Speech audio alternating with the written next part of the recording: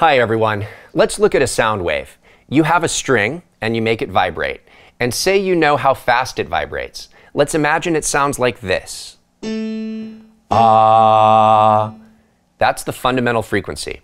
Now we're going to double the frequency of vibration, either by tightening or shortening the string or by adding energy. Let's add energy. That's said to excite the string to a higher mode.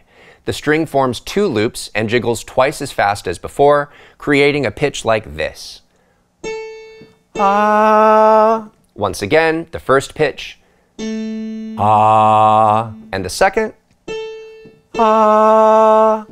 Something in our ears tells us these two pitches are related. There's a quality of sameness about them, like they're twins.